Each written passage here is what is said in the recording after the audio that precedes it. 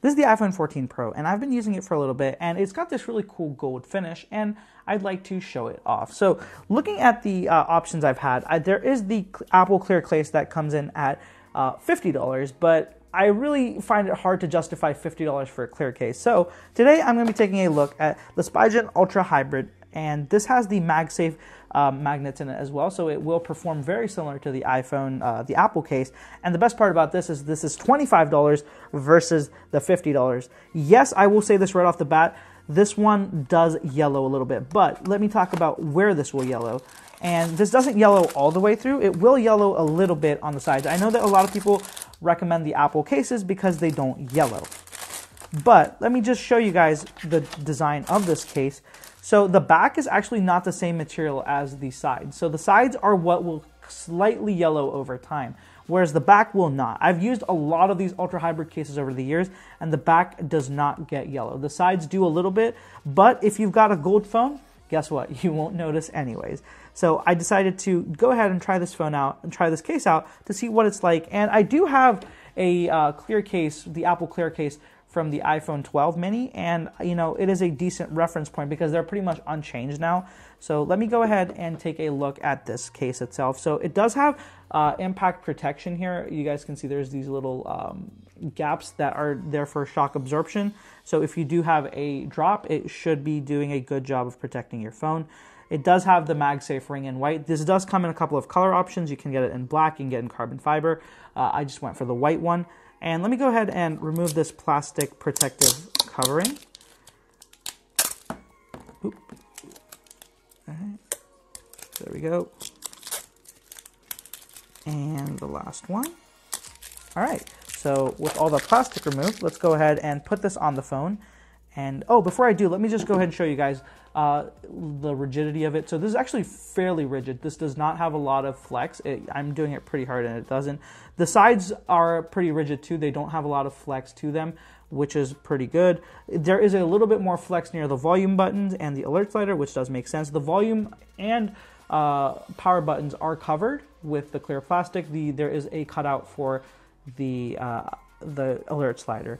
And on the bottom, again, very clear design, just cutouts for the microphone, the charger, and the speaker grill. So let me go ahead and put this phone into the case. And there we go. That looks pretty clean and pretty slick. So this is what it looks like in the phone. And another thing I really do like about the Spigen case is that the bottom is also covered, whereas with the Apple case, the bottom is completely uncovered.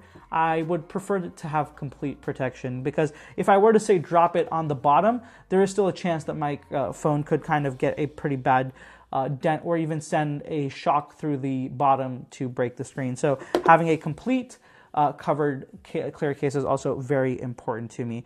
And this case actually has a very, very significant lip. It comes out fairly higher than the display, and that's with a tempered glass screen protector installed. So this phone does have a tempered glass screen protector installed too, and even with that on, it still sits above the entire screen. So that is something good, and I'm glad because that means that it will be protected if you were to use the phone face down.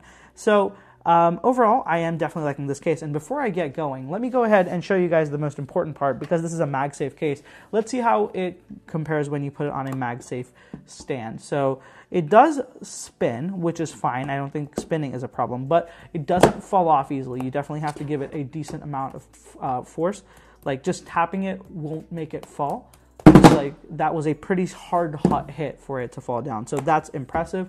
And it does have pretty good magnetic strength. And just to show you guys, the Apple case will be very similar too. You know, it spins around just as freely, and if you were to give it a hard knock, it will fall down too. So the magnetic strength is pretty satisfactory and pretty much exactly what I'd expect from the Apple case as well. So the feel in hand is pretty nice. It does have this smooth feeling. It could be a little bit grippier. There could be a little bit more grip on the sides. I feel like maybe a textured design on the side would have been nice, or at least for the power or volume buttons. But this is a very clean design, no textures of any kind, just a flat smooth surface all around. So the camera is also well protected with the raised camera lip. As you guys can see, the clear case actually does show off those two lenses, which is pretty cool. And I keep dropping this, but I guess that's what this case is for, to protect it from drop. So overall, I'm very happy with this case. For $25, I really don't think you can go wrong. Even if, say, it does start to yellow in a couple of months, you can just change it out. And maybe by that point, you don't want a clear case, so you can go ahead and switch this out. So if you guys want to check this out, I'll have it linked down in the description below. And if you haven't already, be sure to follow me on social media. I'll have all the handles right here on the screen, and of course, linked down in the description below. Go ahead and follow me over there for more photos and behind the scenes. And if you haven't already, be sure to subscribe to the channel for more iPhone 14 case and content comparisons coming your way. Thank you so much for watching, guys. I'll catch you in the next